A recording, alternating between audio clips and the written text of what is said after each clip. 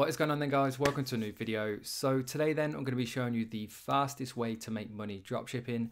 So nobody wants to make money slowly then. Everybody keeps messaging me saying, what's the fastest way? Should I do it this way? Should I do it that way?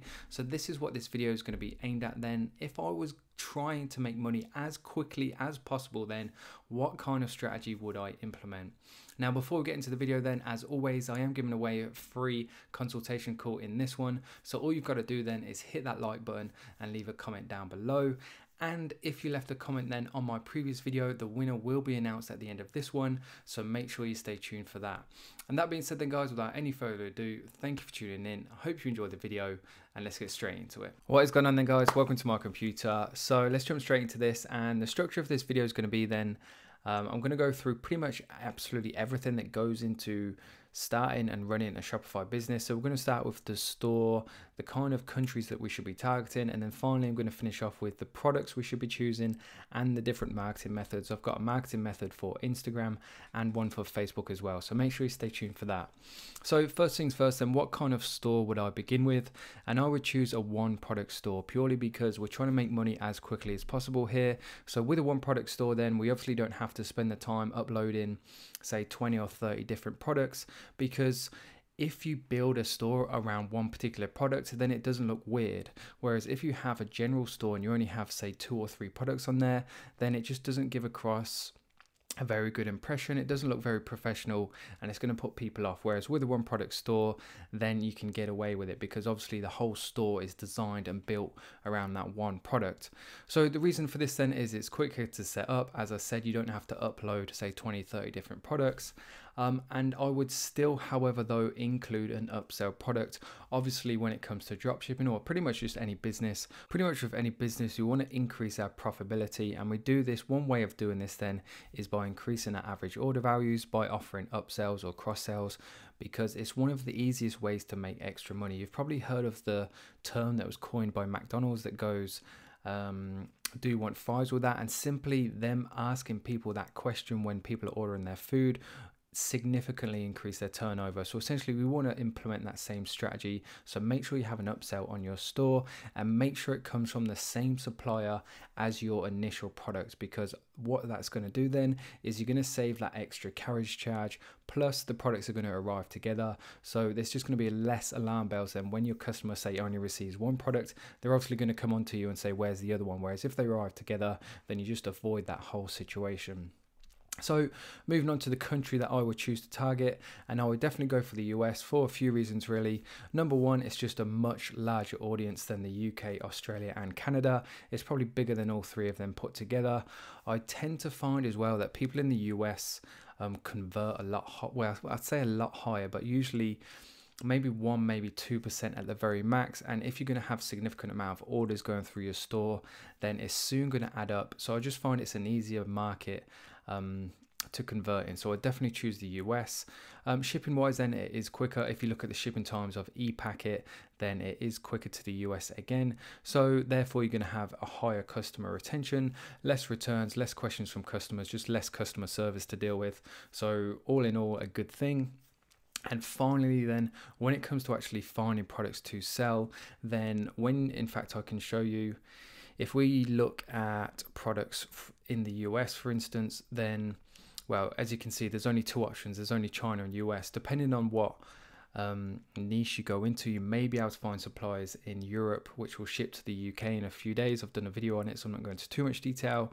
But as you can see, the only 2 options here are the US and China. So all of these products then are actually located in the US. And if we just find a random one and have a look at the shipping times, so 4 to 13 days, it's only $3.39 as well. So as you can see, you can source your products a lot cheaper as well if you're selling to the US.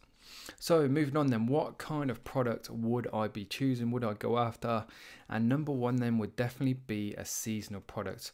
Again, for a few reasons. Number one is there's increasing / peak demand. So that's essentially what a seasonal product is. It sells well at certain times of year. So for instance then, my first winning product was the LED dog collar. That is a seasonal product. It only sells well during the months where there's not a lot of light. So during the winter times, for example, because obviously people have to walk their dog during the night. So The reason this is a good thing then is because there's going to be a demand for that product because we're coming into that season. They just go hand in hand.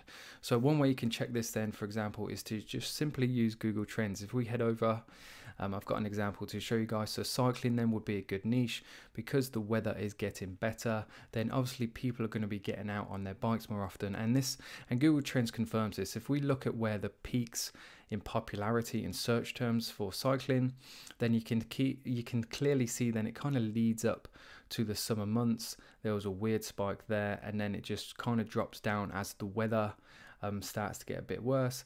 And then again, as we're coming through March, April time, all the way up to summer, then the interest starts to increase again. And as you can see, this happens year on year. So we've just come into March now. So as you can see, now is the time where the popularity will start to increase. So cycling then would be a good niche to start selling products in, because there's going to be more and more people essentially looking for cycling products.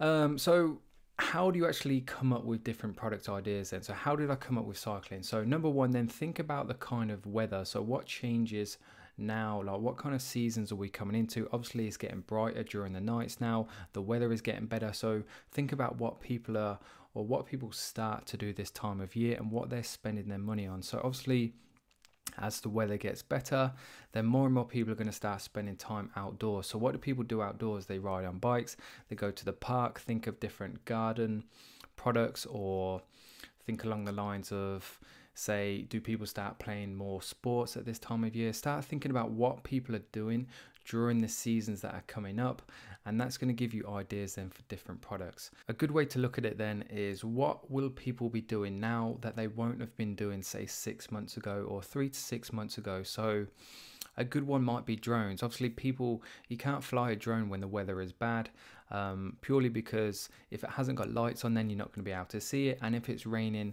then you can't fly the drone in the rain. So are there going to be more and more people starting to buy drones because the weather's getting better? People obviously start to go on holiday this time of year because the weather is better. So what do people spend their money on when they're going on holiday? Think of different travel accessories, or things like 4K action cameras. Obviously a lot of people bring GoPros and things like that along the lines. So as you can see, just kind of going through those couple of things, already you've got a few different product ideas that you can go and check against on Google Trends. And to be honest, when it comes to finding products or product ideas, I tend to start on AliExpress. So as you can see, I simply put cycling in, make sure you filter by orders, and it just keeps scrolling through until you see something that catches your eye. Because if it catches your eye, then the chances are it's going to catch somebody else's as well. And the more eye-catching a product is, then the better it's going to sell on Facebook as well, because Facebook is a social media platform. It's built on things like that. Things that succeed on Facebook are things that go viral, and for something to go viral, somebody has to share it. And the reason why people want to share it then is because it's eye-catching and they want to show other people it as well. So try and think of products along those kind of lines as well.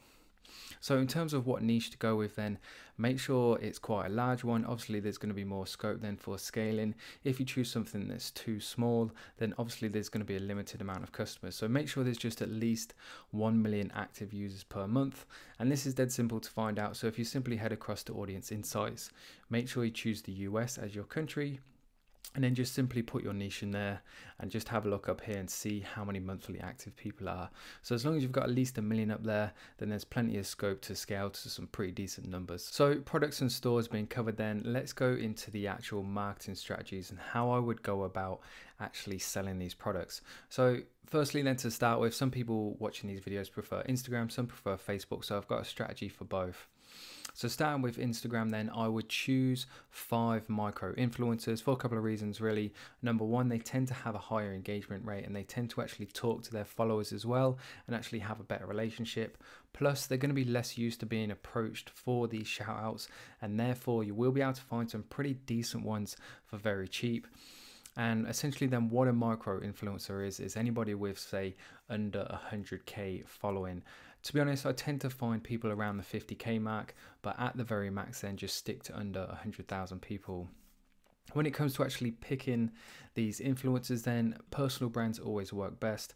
So essentially what a personal brand is is pretty much what I'm doing. So it's an actual person behind the social media profile. So make sure you choose those ones. Again, people have a better relationship with a person rather than just a page without a face behind it. If you think of Lad Bible, it's an absolutely massive one, but people don't have a good relationship with Lad Bible. Nobody knows who actually runs it. Whereas if you pick an actual influencer where people can relate to the face, they relate to the person better, they have a better relationship, and therefore they're just more likely to follow and actually endorse a product that they're selling. So another thing to do then is look at the comments on their pictures, on their posts, and look at the engagement from the profile. So are they actually talking to their followers? Are their followers talking back to them? Is there conversation going on? Is it legit comments? Is it just people posting spam? Or is it actual real followers commenting real comments? So in terms of scheduling the post then, if you can, once you have all these micro influencers lined up, then try and get them all to post at the same time. And that's called a cluster post then, because it's essentially your product being posted and advertised by, say, 5 different influencers all at the same time. So you're going to have a huge spike in traffic to your store.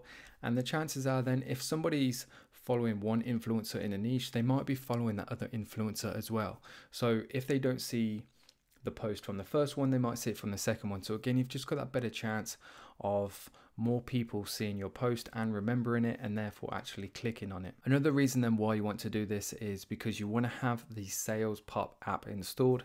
And what that does then is when somebody makes a purchase, it's just going to do a little pop-up on your store that says so and so just purchased this product.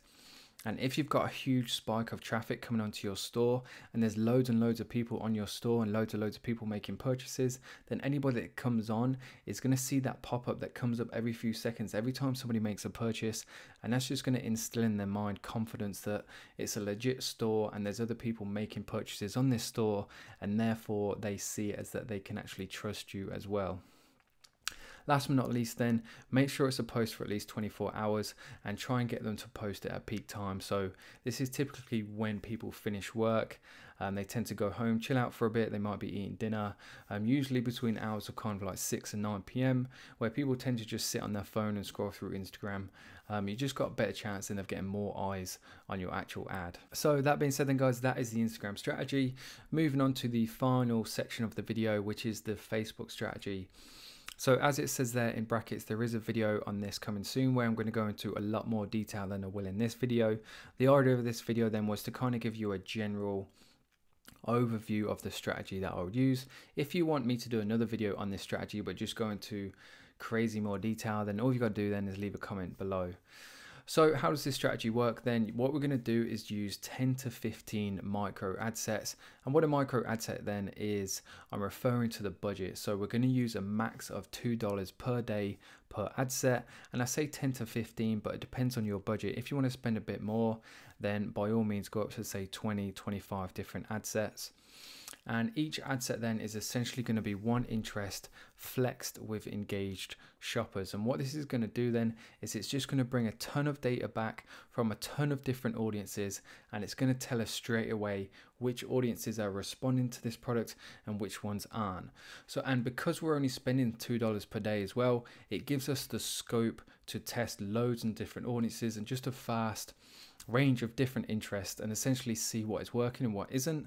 So after 2 days then, kill the bottom 50%. So if you're running 10 ad sets, look at the data. You might not have any sales yet because obviously you're only spending $2 per day, but what this is going to do then is it's going to advance your knowledge of Facebook ads. If you have 10 ad sets, then you've got data to make comparisons against. So kill the bottom 50%, look at the cost per click, look at the CPM, look at the click-through rate, and essentially if you're running 10 ad sets and the bottom 5, make sure you kill them, then run those 5 for another 2 days and then kill the bottom 50% again. And therefore what you're going to be left with is essentially the best performing ad sets, and they're the ones that you want to scale up to say $5, $10 a day. Let them run for a couple of days and essentially see if they start bringing in the purchases.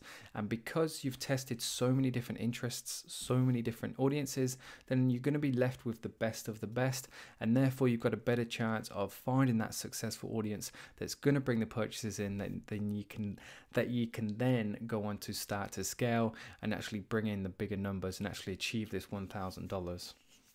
So that being said then guys, that pretty much wraps up the video. We've covered quite a lot. Any questions at all on anything, then please do leave a comment down below. I always get back to every single person, so I'm happy to answer any questions you might have. And that being said then guys, if you're still watching, thank you very much. I really do appreciate everybody who watches the videos all the way through. And what I'm going to do now then is announce the winner of the free consultation call from last video. So here we are then guys on my previous video. We're almost at 600 views and over 40 comments, which is just absolutely awesome. So thank you very much. I really do appreciate the support. The channel is going really quickly. It's really good actually. So thank you. I really do appreciate it. I don't think it's going to be long, to be honest, before we reach 10,000 subs. So anyway, that being said, let's copy the URL. Head over to the YouTube random comment picker, get YouTube comments, and let's start the raffle and see who's going to win the free call then. So the winner is then Ariane Haziri. Hopefully I've pronounced your name correctly. Apologize if I haven't. All you've got to do then, mate, is leave a DM in the comment section down below or hit me up on Instagram, whatever you choose, and we'll get that call arranged for you. And that being said then guys, thank you for watching the video. Make sure you leave a comment down below to be entered into the next consultation call giveaway, and I'll see you all in the next one.